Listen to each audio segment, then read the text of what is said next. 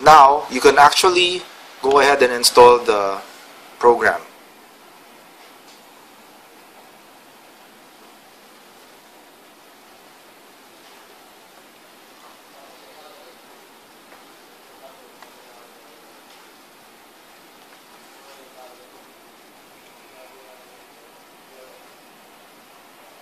Alright, so depending on how fast your laptop is, it should not take more than 2 to 3 minutes to actually complete the installation of the Easy Printer Manager. Okay, we're almost done here.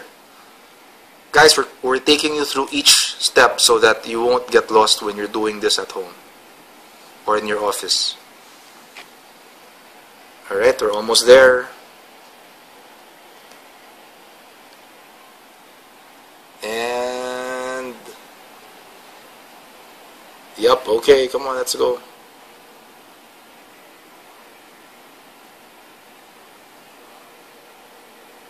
Alright, so when it's done, hit finish.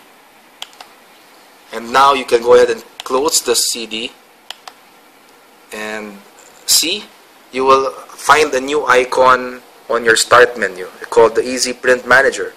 If you don't find it, you can actually go to all programs and scroll to the Samsung printers folder. See, there's a new folder there, and you will also see the same program, the Easy Printer Manager.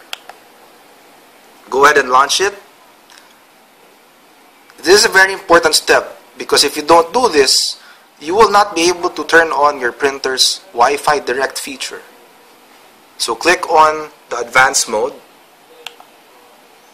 and you will find that your printer is detected by your laptop.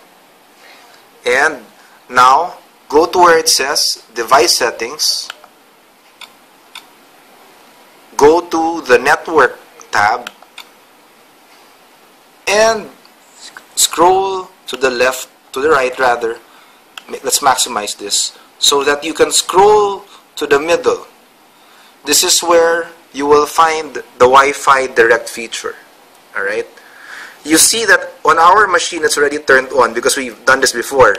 But on your machine it will be on the off position. So just turn it on. And here you can also modify your printer's name and IP address. Right now we'll leave it as it is.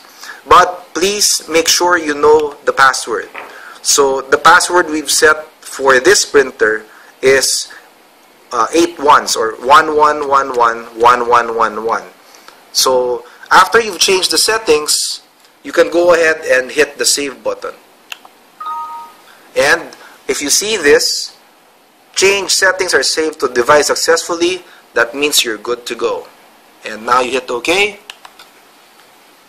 And we've successfully installed the Easy Printer Manager. Thank you.